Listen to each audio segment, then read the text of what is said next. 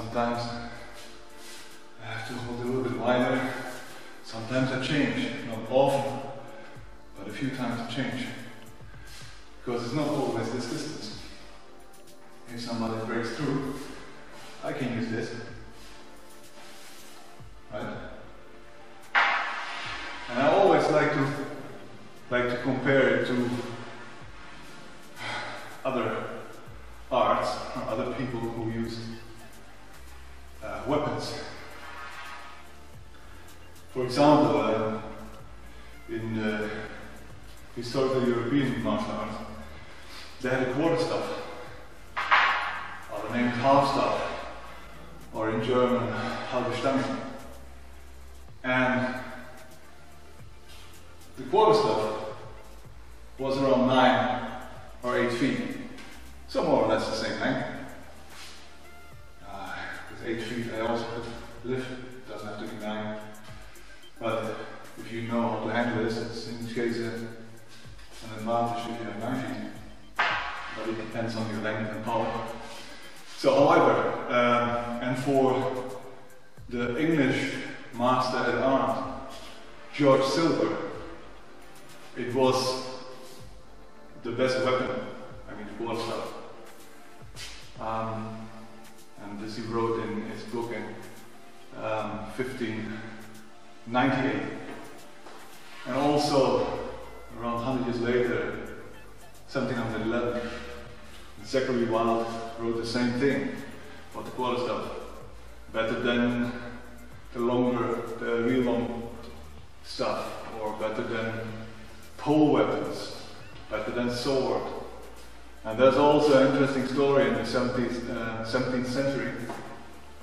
Englishman was captured by the Stange, and there he fought with the quarterstaff. He fought against 3 Spaniards who were armed with a rapier. And the result was that one of those 3 guys was dead, and the 2 others were heavily injured. So it's a really good weapon. And sometimes people say the double knives, WingTczun Long, are better than the long pole. I mean, you know, come on, really? So, and also, sometimes people say it is like a spear, you know, like a weapon. I mean, you put some metal there and then it's a spear. But if you put to this pole some metal, it will make it much more heavy. I mean, it's 274, even 500 grams at the tip. You will feel the difference. And the most spears, by the way, are for thrusting, not for hitting. And if you want to hit with the spear, it has to be shorter.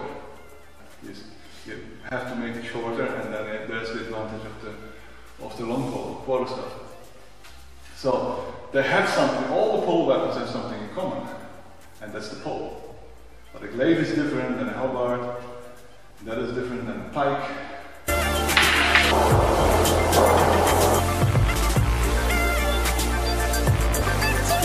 And of course, I mean, some movements are the same. They have to be the same if you thrust or if you hit. I mean, there's not much difference, but it is different if you have a blade here. And back to the WingTczun branch of the EWO Long Pole.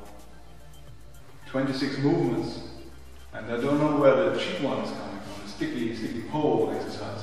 The WingTczun has it, and others also. They talk about Qigong, and I did it. But you know, since I know the Tang form and application, it's a joke movement.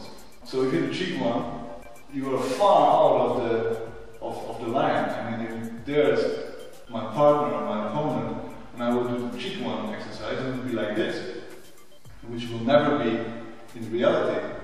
So if somebody strikes or somebody thrusts his pole on the line, I go there, and it's not like like this.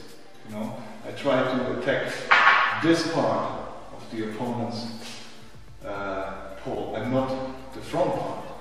Front part is easy. If somebody does this, I can attack very easy. So for me, Qigong is not